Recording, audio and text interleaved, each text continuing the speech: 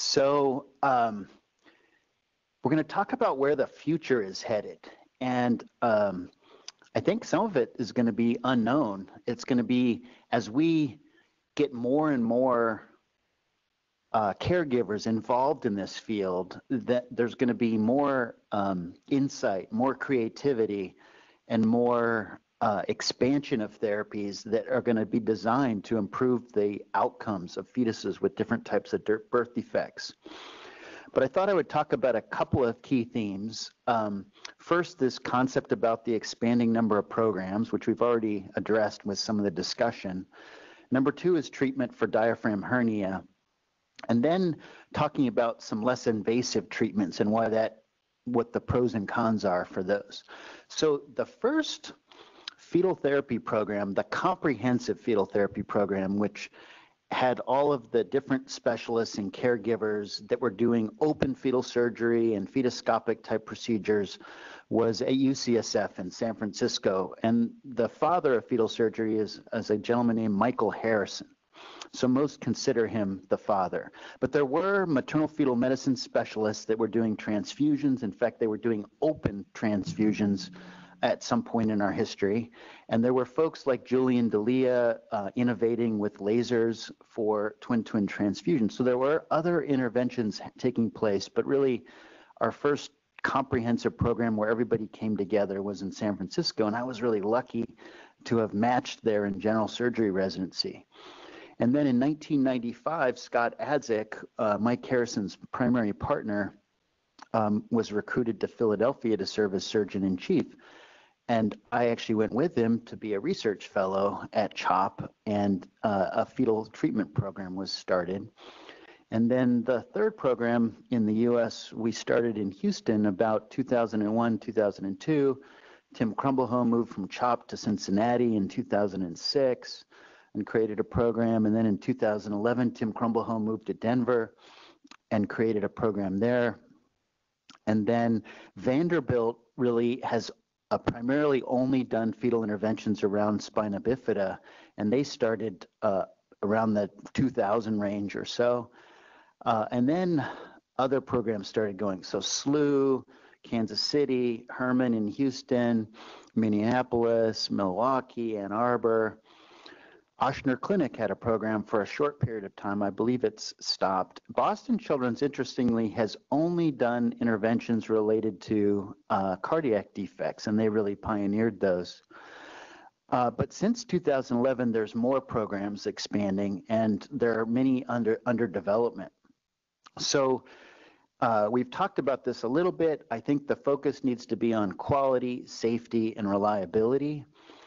Of course, in the United States, there's complicated healthcare economics and market forces. There's consortia of healthcare delivery groups that drive care, and there's fewer and fewer of these as hospital systems buy up other hospital systems. There's competition, and these forces sometimes interfere with collaboration. But the cool thing is, there's this North American Fetal Treatment Network, otherwise known as NAFNet, and the concept is everybody with an interest in fetal treatment, fetal therapy, and fetal research to come together in a room or virtually in the current setting and to share ideas, to generate research. And an important thing is databases have been created. So I mentioned this earlier, there's a fetal repair of myelomeningocele consortium where everybody that's interested in doing fetal surgery for myelomeningocele theoretically should share their data, for one, to drive research so we can figure out a lot of things that remain unknown. What's the best timing? What's the best technique? Are there inclusion groups that we can expand into? And then also there's a huge database for laser photocoagulation for twin-twin transfusion. So I think hopefully we can preserve those concepts of quality and reliability. Of course, and we'll see where the future holds or where we go. Let's talk a little bit about diaphragmatic hernia. I'm a pediatric surgeon, so this is something close to my heart. It's a pretty common anomaly. The problem is there's a hole in the diaphragm, but the problem is more than that because the guts get up into the chest and the lungs are underdeveloped. There's less air sacs and there's pulmonary hypertension, which complicates the cardiovascular physiology. And the bottom line is there's been great advances in neonatal care, but to this day, at least 20 to 25% of the babies, of fetuses, will still die with this problem, despite the best care, and despite what some people might say. And in fact, if we see this in the fetus earlier on, the mortality is even higher, but that's because sometimes there's genetic defects or other comorbidities that can affect the outcome. We diagnose diaphragmatic hernia these days most commonly before birth. It's only the very minor forms that aren't diagnosed before birth. These are two fetal MRIs. This is a fetus with left-sided diaphragm hernia. That's the right lung, the left lung, the stomach, and the intestines up in the chest. And then here's a second fetus. That's the left lung, that's the right lung, and they look a little bit smaller than that fetus's lungs. And in fact, that is a reliable predictor that the one with the smaller lungs is probably going to have a higher risk of mortality or needing ECMO than the one with the bigger lungs. There have been a lot of fetal prognostic factors that have been studied and developed, but the most reliable are the ultrasound-derived lung-to-head ratio and the MRI-derived observed to expected total fetal lung volume, or the volume of liver that's up in the chest, how much of the liver has come up through the diaphragm defect. And these are the most studied and most reliable predictors of outcome. We did some research in this area looking at different predictors, and we looked at the lung-to-head ratio and the MRI lung volumes and the amount of liver herniation compared to a pretty good postnatal-based risk stratification system, and we did find good discrimination of outcomes, not only for survival, but also for need for ECMO. So, but one other point I want to make is that the other part of this piece is the neonatal treatment, and I'll just tell you there's lots of evidence that you want an experienced care team that has good teamwork, working together with pediatric pulmonology, pediatric cardiology, neonatology, in addition to surgical care. And it's best that there's protocolized care where theoretically we ventilate the babies and provide different medications in support in a protocolized fashion to achieve the best outcome. But despite these best treatments, babies still die with this condition, which is what drove Mike Harrison to think about fetal intervention for diaphragmatic hernia. There have been a number of treatments that have been used, and I'm going to show you those. The first was open fetal repair. So this is a newborn that had open fetal surgery to repair his left-sided diaphragmatic hernia. Dr. Harrison opened his chest, pushed the guts back down to the abdomen, and he found that the abdomen was too tight, and the concern in the fetus is it's going to kink the ductus venosus, carrying blood back from the placenta. So he created this silo, and oh, by the way, this is a telemeter that was designed in collaboration with NASA that projected the fetus's heart rate, and the goal was actually to test other things, hemoglobin, sodium, and to transmit that remotely to the observers outside of the womb. The only problem is, as Dr. Basic may know, it's not good to have foreign objects inside the uterus.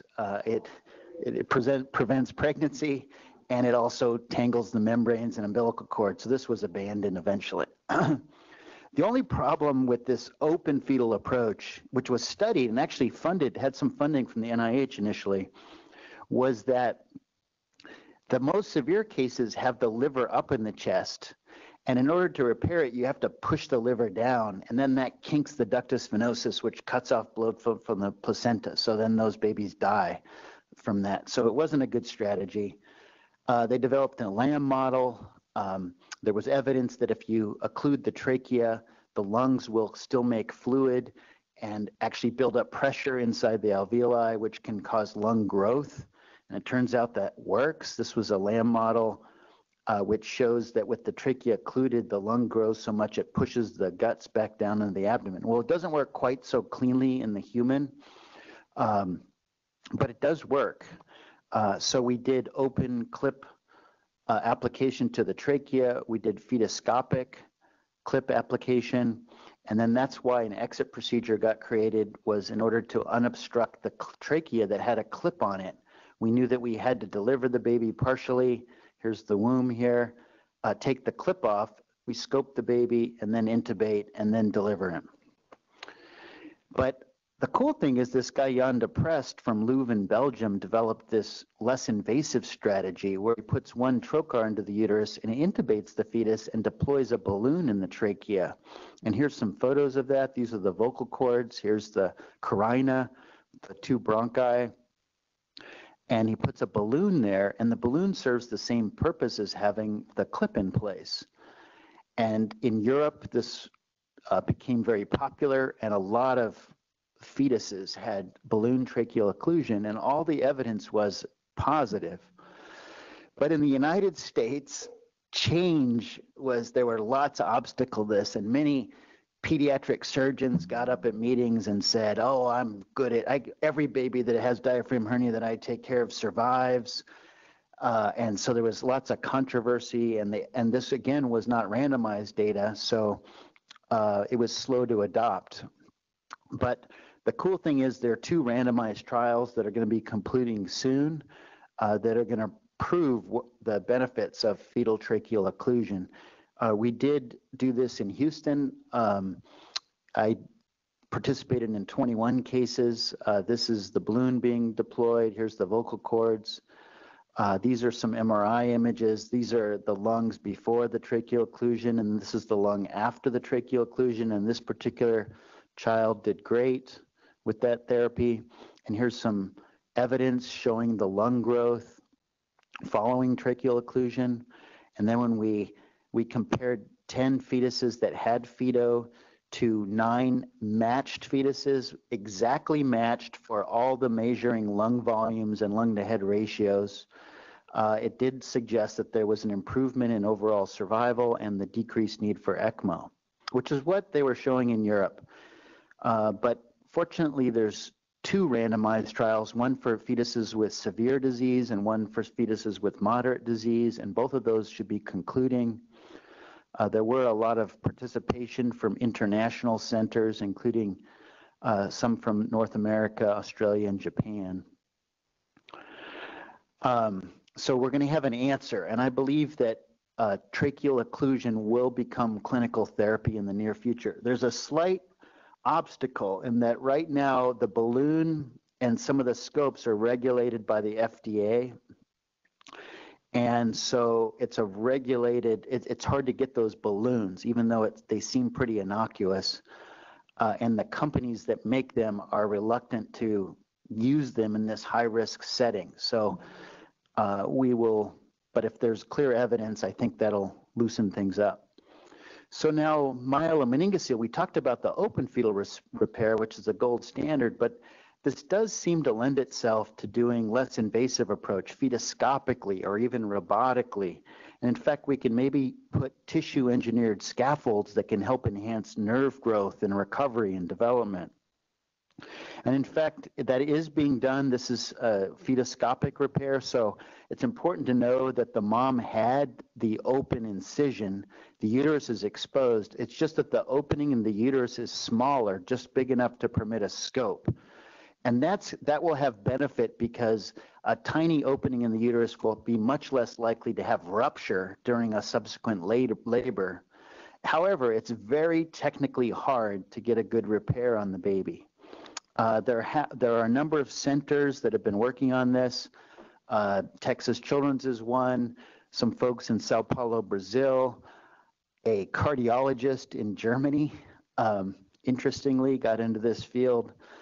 And there have been very mixed results, but just to summarize, it's probably better for the uterus, for the risk of rupture in that pregnancy and subsequent pregnancies, and it does permit vaginal delivery of the baby. So if you achieve a good repair, that mom can deliver vaginally, but the downside is there's a higher rate of premature rupture of membranes.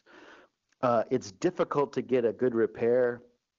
And there's higher rate of those babies needing other procedures after they're born, and it's much longer operative time. In fact, it could be 3 times longer operative time, and that could have deleterious effects for the developing fetal brain and perhaps for the mother. And then just very quickly, I'll talk about teratomas and lung lesions and say theoretically, so the problem with the teratoma I told you was the circulation.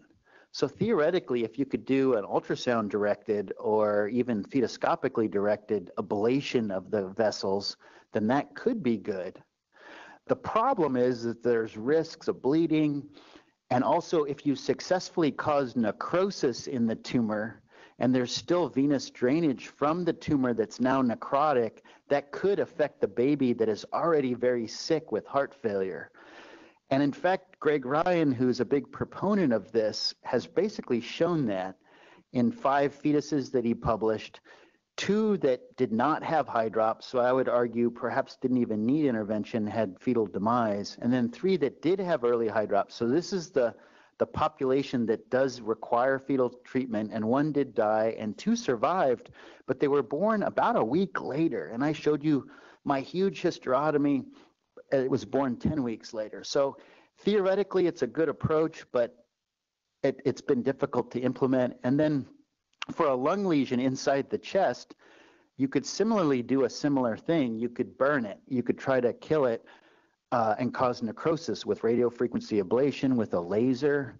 The only problem is the chest is a closed space, and if you burn something, you'll cause inflammation. You might have swelling.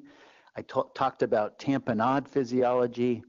And so the existing results from trying to burn or coagulate these lung masses has not been good. It has not been as good as my open fetal surgery results, but theoretically that could be an approach that could be used in the future, perhaps with different technology. So key takeaways are that fetal surgery is increasing worldwide. There are new techniques and approaches that are going to need comparative evaluation in order to figure out what's best, and that open and fetoscopic approaches are limited by healing of these amniotic membranes, and we really need to work on this scientifically. Thanks so much.